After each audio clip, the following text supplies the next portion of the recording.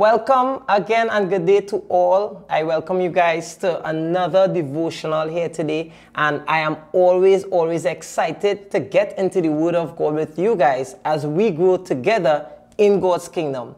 So we have been looking at the 7 churches that were mentioned in the book of Revelation, and we stated that these 7 churches are actually a representation of the churches that we have today.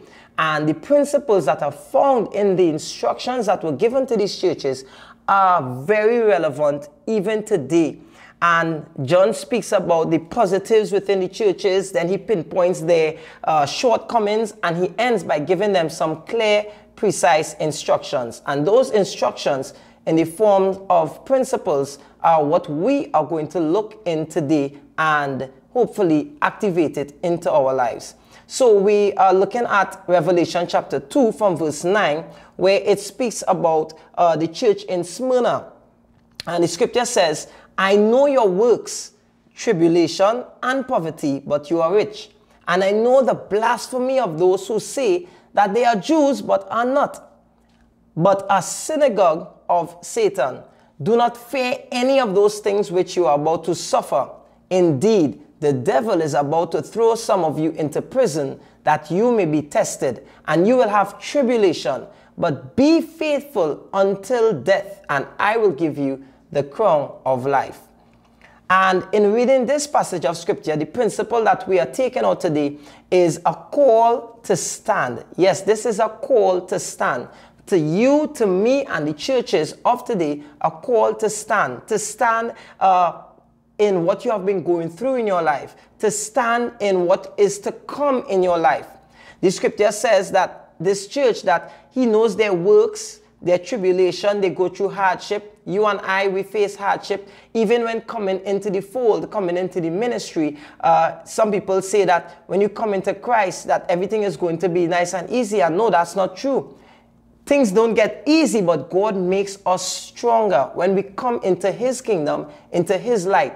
But we are still going to face tribulations. We are still going to face trials, hardship. The scripture here says that they face temptations, they face tribulation, they face poverty. Some of us right now looking at me, listening here, you were once sick, you were once lost in the world, you were once poor, you were once broken, you were once, abandoned, abused, and all these things. And even as Christians, we face some of these things, but there's a why. There's a hope.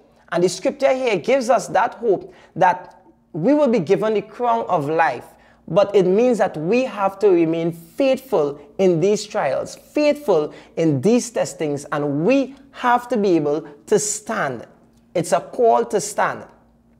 Your faithfulness is the answer to your hope, and that hope is the crown of life. We all have a hope in Christ Jesus. The scripture always speaks about being in Christ. We are a new creature. All things have passed. And God also states in his word in John chapter 16 verse 33 that he says that in me you will have peace. In the world you will have tribulation. So don't take it from me. Don't take it from your family or your friends or your pastors. Take it from God's word. He says that you will face trials. You will face testings. You will face tribulation. In Psalm 34 verse 19 it says, many are the afflictions of the righteous, but the Lord delivers him out of all.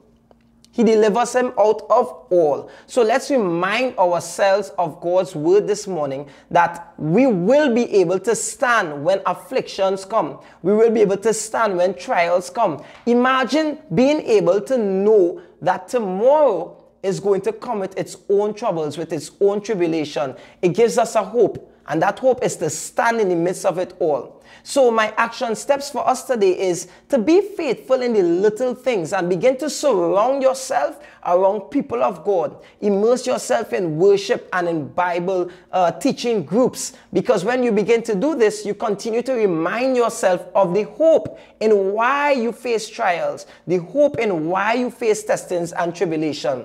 I think about this analogy of a pencil. If I'm given one pencil, I could break it easily. But if you take that pencil and you place it with 10, 15, 20 other pencils, it's hard to break all those together. And when you are in groups, when you surround yourself around God-fearing individuals, it's hard for you to be broken in the midst of trials. It's harder for you to be broken in the midst of temptations and testings. So give yourself that opportunity to find that hope and know that you can be able to stand in the midst of them all. Guys, you are loved, you are gifted, and you are needed.